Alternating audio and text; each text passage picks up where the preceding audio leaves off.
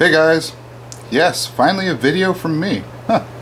Anyway, so I've had a couple requests to deconstruct a sort of firebox thing that has shown up in a couple of my other videos.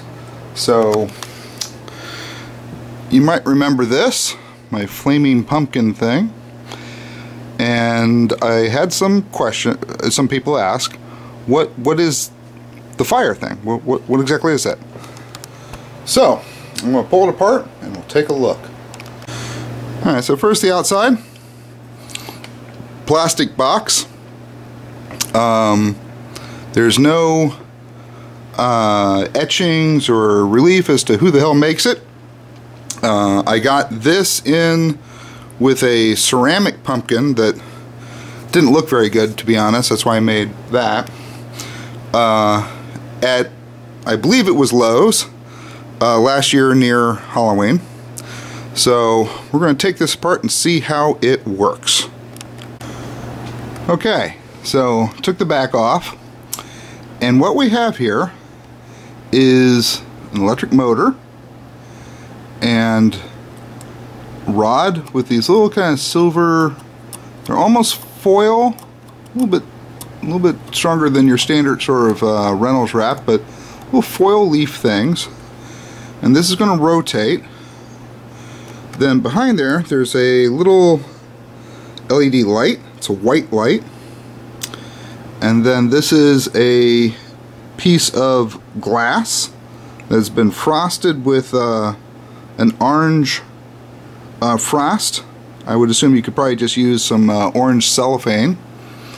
And then the front is mirrored glass, so it's a one-way glass, and you could use just that film that you can get at Lowe's or Home Depot to do that. Now I'm not going to take off this front, but I've already taken it off before, and the glass is about that thick, so it's pretty thick glass. I'd say about 4 millimeters thick. So that's 4 millimeters thick. So I'm going to plug this in, and light's going to be bright, but hey, that's price we pay.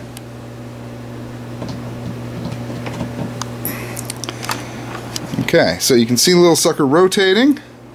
There we go. Well, I'm trying to position the light so it's not killing us here.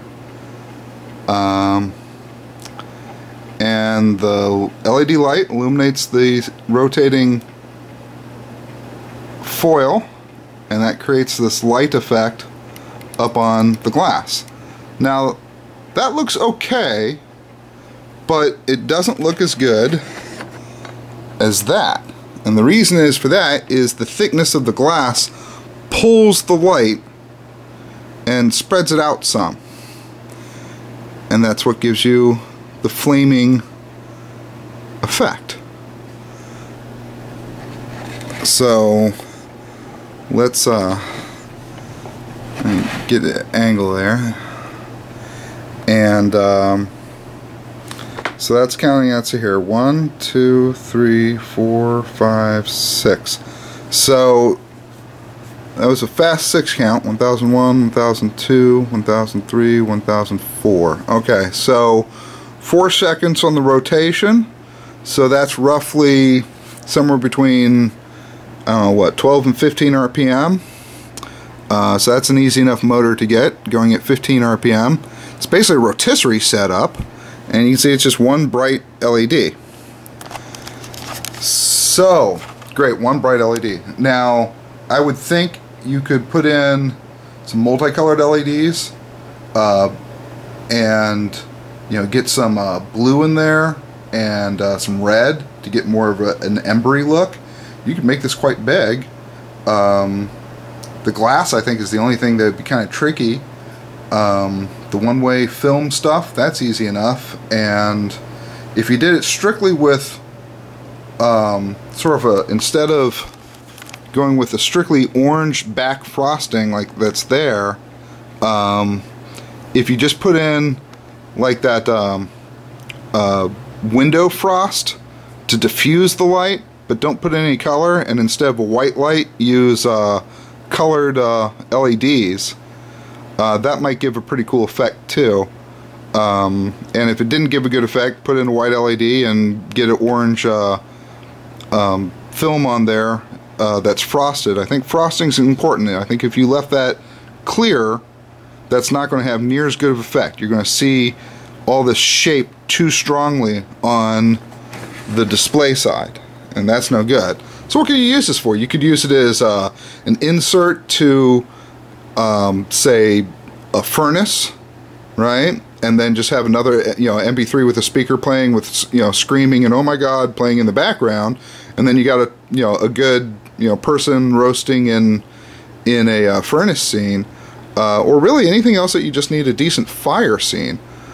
And that is how this little guy was done. Now, if you don't want to build one, if you want to try to find one of these, I say look around Lowe's or Home Depot. I'm sorry, I can't remember which one it was. And it was called Flaming Ceramic Pumpkin. I say it was probably about 40 bucks. I wasn't too thrilled with the pumpkin itself. It was just sort of a big kind of, it was a happy pumpkin, and like a Charlie Brown style pumpkin, and it was heavy, and I mean, I kept it. It's downstairs somewhere, but it wasn't very good. And I did this pumpkin because, first of all, I thought it'd be cool to have a green pumpkin, and that's in iridescent colors. I think I have Eric Weister to thank for that idea. So thank you, Eric. I'm pretty sure it was Eric. If it was somebody else, I apologize. I just don't remember. It was almost a year ago. So anyway, this is the promised firebox deconstruction. Sure, you could probably do the same effect by, if you have a, well, I don't know, an iPad and get a flaming app or an MP3 of just flame and hit it on repeat. But iPad's kind of expensive, and to build one of these guys, I don't think you'd drop more than 20-30 bucks on something that you could build that's quite a bit bigger. I'm not sure what all these little circuitry is doing. I mean, it's just a motor and one bright LED, so I'm not sure what all that's there for, but whatever. So there it is. Finally put up a video. I'm not going to put up very many videos this year. We are hoping to finally move this year, and since we're going to be moving to a new location, I have no idea what I want to build, but I got a couple of small props that I'm going to be doing, so I'll make sure that I videotape those and look for more stuff in the next couple months. Happy Halloween.